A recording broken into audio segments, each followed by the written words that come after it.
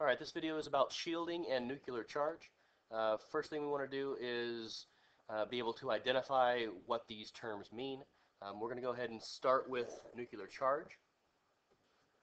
So the first definition would be nuclear charge, okay, an attractive force between the protons, which are positive, okay, that are found in the nucleus, and the electrons that are in the energy levels. Now, the electrons are negative, the protons are positive, the opposites attract each other. So usually what this means is different elements are going to have different amounts of nuclear charge.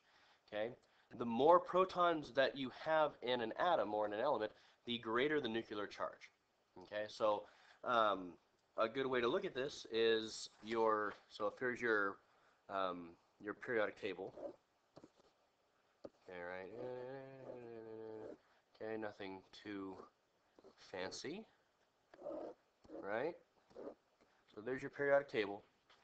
Okay, your nuclear charge is going to increase as you go from left to right, okay, because you're going to have more protons as you go from left to right, and it's going to increase as you go down, because you're going to have more protons as you go down a group.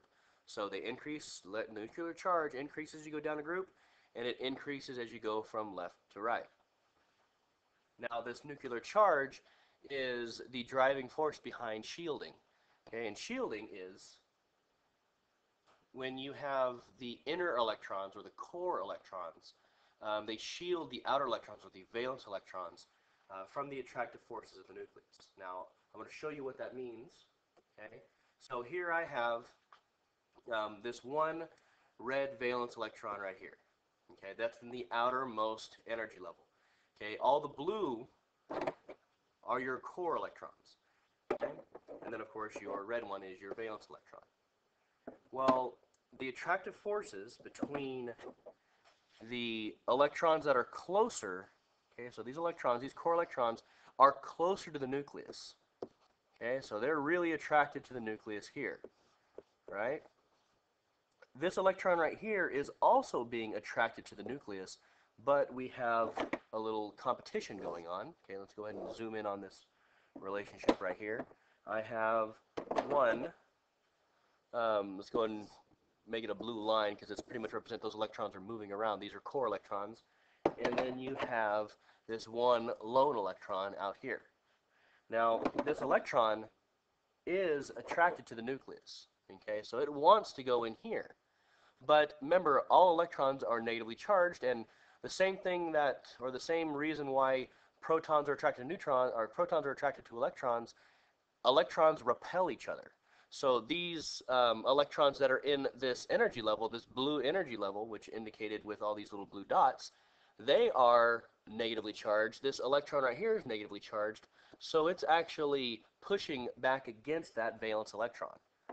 And it actually shields it, okay, and it produces a little, okay, now that does not form a literal shield like that, but it's preventing that valence electron from getting closer and closer to the nucleus. Okay, so shielding is, in many cases, the reason why um, atomic atomic radius and ionization energy have their trends. Okay, so your shielding is going to be the reason.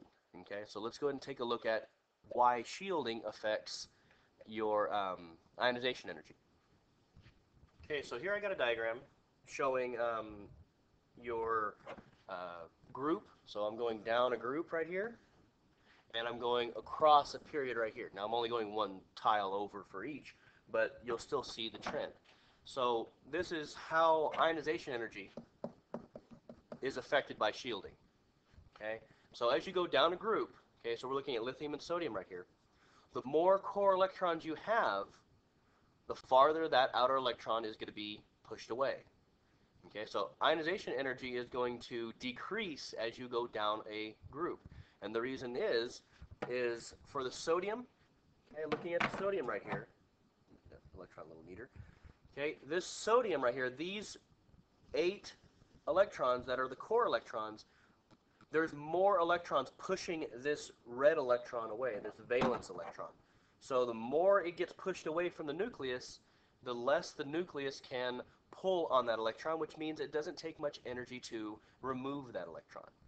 Okay, lithium, Okay, if we look at its core electrons, right, there's only 2 electrons there, which means the core electrons, there's not as many negative charges shielding this valence, this red valence electron right here. So it is a little closer to the nucleus than this valence electron. Lithium's valence electron is closer to the nucleus than sodium's valence electron is, and that's why lithium would take a little more energy to remove that electron, because it's a lot closer to the nucleus, which means it's more attracted to that nucleus. It takes more energy to remove it from the atom. Okay, so this is why ionization energy, or the energy to remove this electron right here, okay, that energy to remove that electron is much less in with more core electrons, because there's more shielding. The more shielding, then the harder it is for the nucleus to hold on to that electron. Okay. Now, when it comes to going across a period, there isn't necessarily shielding going on, because it's the same number of core electrons. Yeah, I still have 2 core electrons right here, okay, and I have 2 core electrons right here in the lithium. So shielding, for the most part, in a period does not affect or does not have an effect on periodic trends. Okay, the reason why your ionization energy is less in your, say, lithium than in your beryllium is because beryllium has more protons. Okay, so ionization energy is supposed to increase as you go from left to right. Well, beryllium, the reason why it is because beryllium has more neutrons, which causes has more protons, which causes these electrons to want to be closer to the nucleus. Okay, so the stronger the nuclear charge, okay, the nuclear charge is stronger in beryllium than it is in lithium. That's why beryllium it's harder to remove beryllium's electrons, because they're closer to the nucleus. And if you notice, the same reasoning can kind of go with the size and the atomic radius. Okay, so if we look at atomic radius, it's really the same idea. Okay, if I go down a group, okay, so I'm going from lithium to sodium, the electrons are farther away from the nucleus, and the reason why they're farther away from the nucleus is going to be the more shielding that's going on. So there's more shielding going on in sodium than there is in lithium. So as they're being pushed away, that valence electron is getting farther and farther away from the nucleus, which causes the atomic radius to get bigger. Okay, then compared to lithium, there's not as much shielding going on, so the lithium nucleus isn't being as shielded from the valence electron as the sodium's valence electron is. Okay, with beryllium, again, there's not much shielding going on, but the reason why the atomic radius gets smaller as you go from left to right is because these valence electrons, okay, this guy right here and this guy right here, okay, get a pen, this guy right here and this guy right here, the reason why they're closer to the nucleus is because of a greater nuclear charge, or a nuclear attraction, that nuclear charge between the outer electrons and the nucleus. Okay, just to kind of give a example of what a whole group would look like when it comes to shielding, we'll go ahead and look at the alkali metals. Okay, so here we have lithium. This is sodium. This is potassium. This is rubidium, and this is cesium.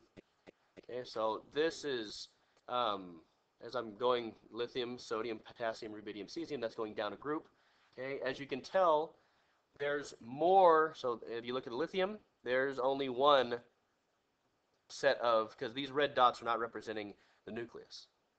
Okay, they're representing the core electrons. Well, there's only, in this case, a fewer number of core electrons in lithium than there is in sodium. Okay, and then there's more core electrons in potassium. And there's even more in rubidium and even more in cesium. So the more protons you have, the greater the nuclear charge, but also the more core electrons you have, the greater the shielding, which causes, as you can tell, the radius to get bigger. And because these electrons are now farther away from the nucleus, they're also easier to remove than the element above it.